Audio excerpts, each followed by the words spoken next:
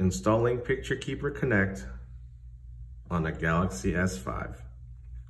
First thing we're gonna do is we're gonna tap on the Play Store, and then in the search box, we're gonna type in Picture Keeper Connect right there. And then we tap on Picture Keeper Connect and tap on the green install button.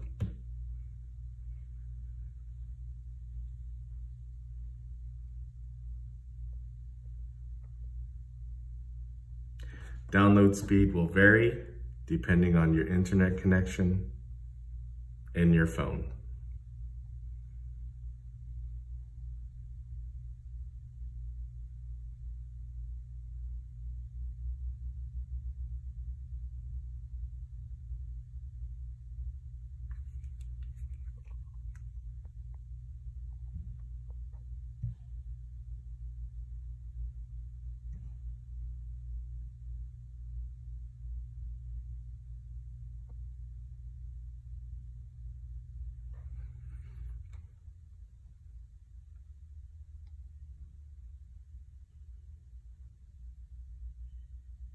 Once it finishes installing, tap on the Open button.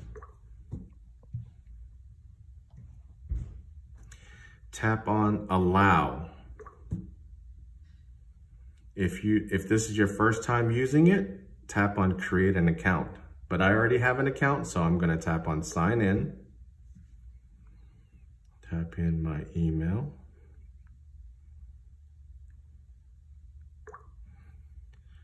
Type in my password and sign in. Now, once you're signed in, you see the No Drive Detected screen. Now we take our drives, we take the Picture Keeper, and then we're gonna attach the adapter.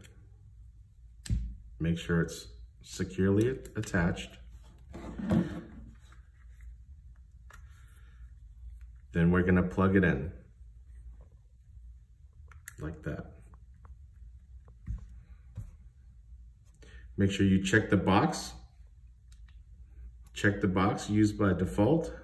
If your screen changes, don't worry. Press the back button here. Press the back button. Make sure you check that box and press OK. Used by default, press OK. You can say not now.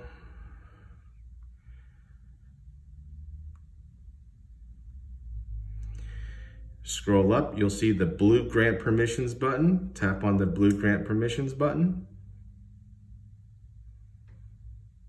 Tap on the three little lines, and it says Open From. You have to select the PK backup. Sometimes it'll say USB drive, but this is what you want to tap on. And press the Select button on the bottom right. Select.